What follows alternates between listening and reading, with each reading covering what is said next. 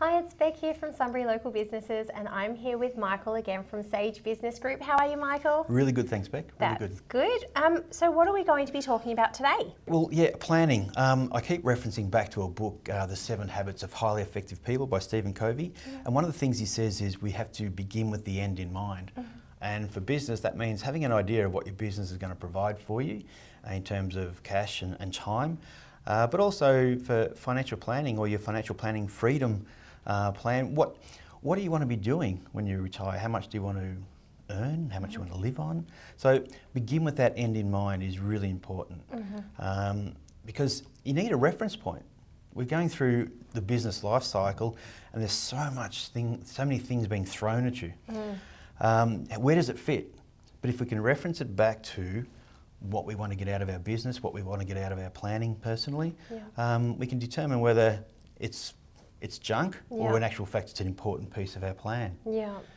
So I actually think that planning is a bit like doing a really big jigsaw puzzle. Remember the really old days we had jigsaw puzzles, and how much easier is it to do the jigsaw puzzle when we've got the box on the side with the completed project? So true.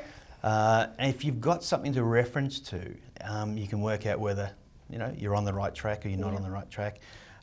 Again, does it form part of the overall plan? So planning is really important. That's what we do here at Sage Business Group, is we get our clients really clear on the plan, whether it be for business or financial planning. Okay, and then you also mentioned accountability before.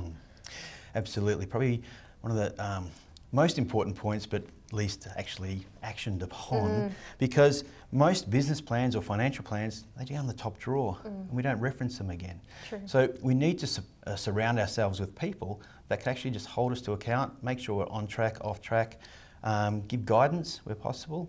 And again, it's really important, so we decided that we would introduce that here at Sage Business Group. For business people, we can introduce the accountability around making sure that they're going to do what they say they're going to do. That word "gonna," get it out of the vocabulary. Not good. So, so working towards having a plan and then wrapping some accountability around it, really important. Fabulous. Okay, and so if you guys provide that here, how should people reach out?